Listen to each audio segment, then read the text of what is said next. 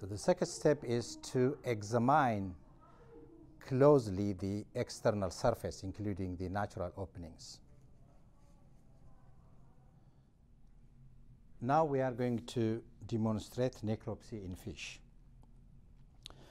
The purpose is to examine for possible sickness or illness and to take samples from internal organs. This is a fish properly anesthetized and euthanized. The first thing we do is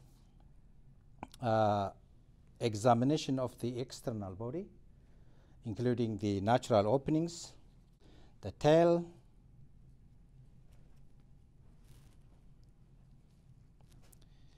the anal fin, the dorsal fin, pectoral fin, the oral cavity,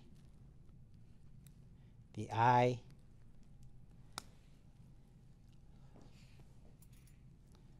and the gills. How to see the color,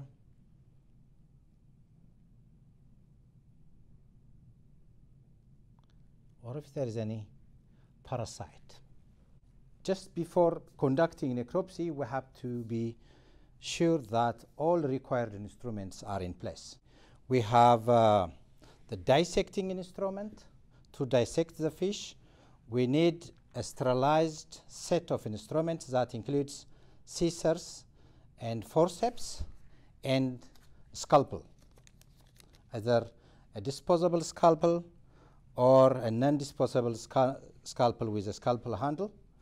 That's very important. The other important set of instruments is sampling jars and preservatives.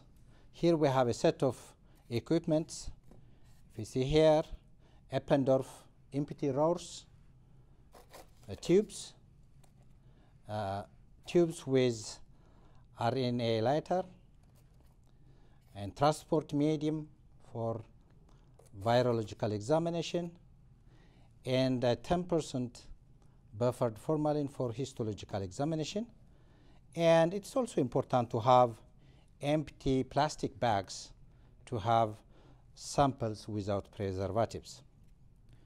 To just keep the samples fresh, we have to have an ice to keep the samples temporarily. To the set of instruments, it includes also blood taking instruments. You can either use syringes or vacuumers. These are also important to take blood samples. The other set of instruments is to take a bacterial culture on a culturing agar. Here we have two very important media, the blood agar and a marine agar. These are commonly used to or in fish diagnosis. Here we use different types of materials to take, a sample for culture. Either we can use cotton swab or an inoculating needle, which is disposable.